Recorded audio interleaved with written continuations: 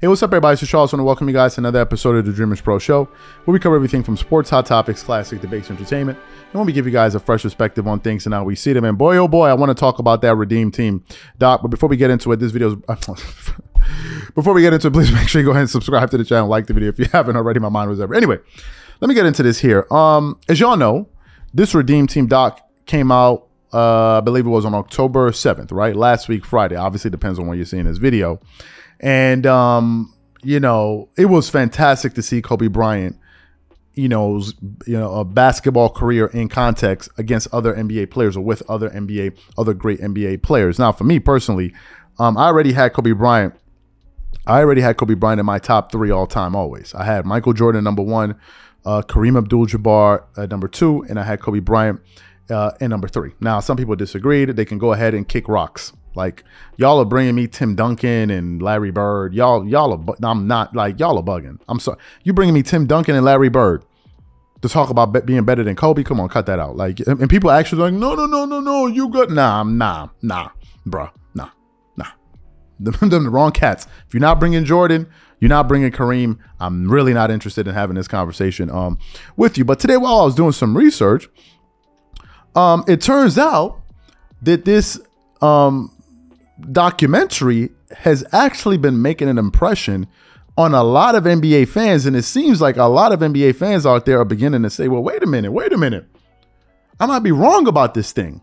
I should be having Kobe right behind Michael Jordan. And today we want to read from an article that we got from fadeawayworld.net, and we're going to read some things that people are saying out there about this doc. But before we get into that, this video is brought to you by sponsor Aura, who's also the official sponsor of the Minnesota Timberwolves. Do you know what the fastest growing crime in America is today? It's identity theft.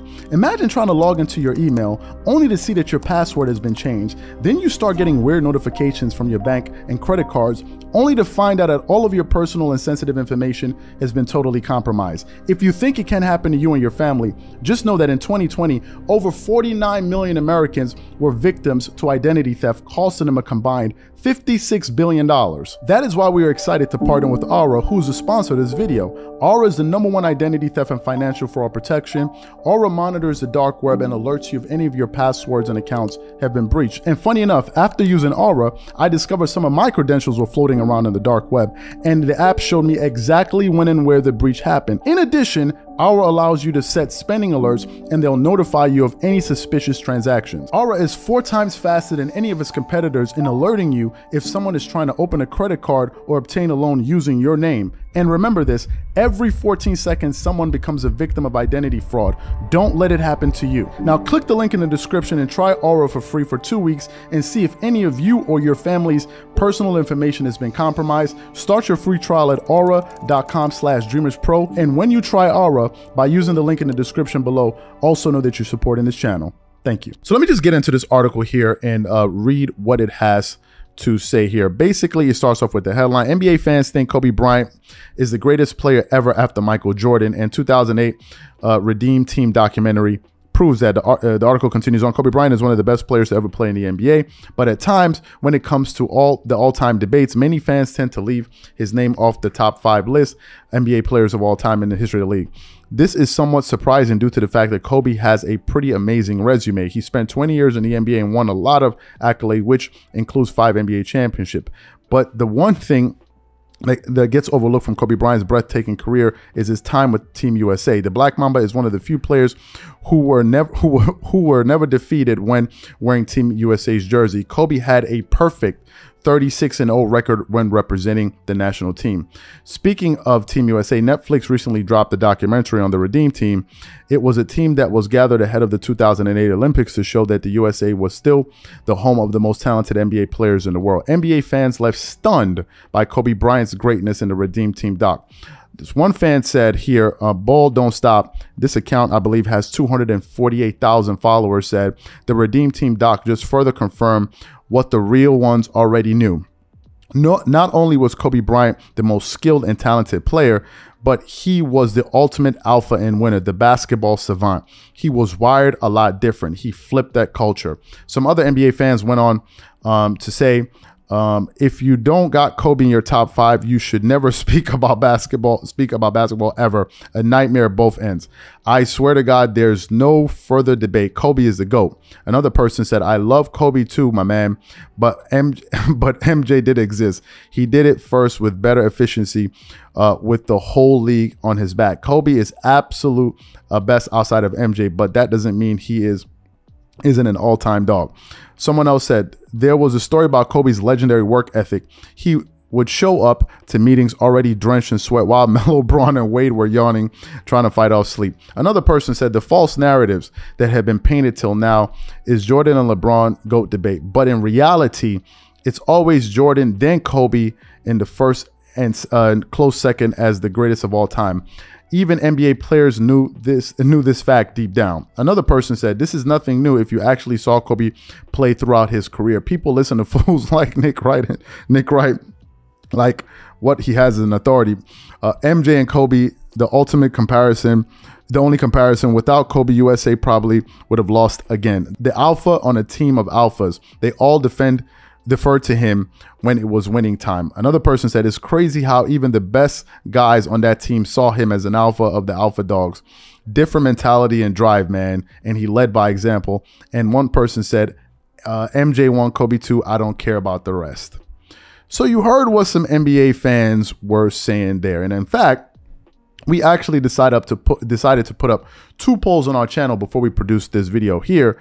And the first poll asked the question, after watching the Redeem Team doc, do you have Kobe Bryant in your top 5? And after 51 minutes of, after having up the poll 51 minutes, about 1,100 people voted, and 70% said yes and 30% said no. And then we asked another question, if you had to pick one player to lead a team and go against MJ, which player would you choose? We had LeBron James, Magic Johnson, Shaq, Kobe Bryant, and Kareem. And of the 1,600 voters, 60% of those voters decided to go with Kobe Bryant. And let me tell you guys why this. Let me tell you guys why this is happening. Okay, let me explain to you why this is happening. The reason this is happening is because people saw what they saw.